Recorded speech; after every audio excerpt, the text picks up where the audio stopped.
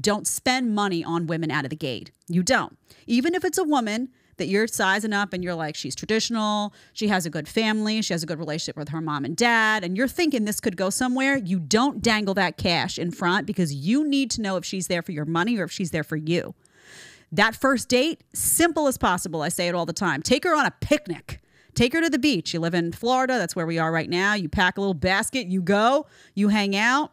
You take, I don't know if you drink. I don't drink, but if you some champagne, maybe something small. You take a nice walk. You talk to her. If that's not enough, you know she's there for the wrong reasons.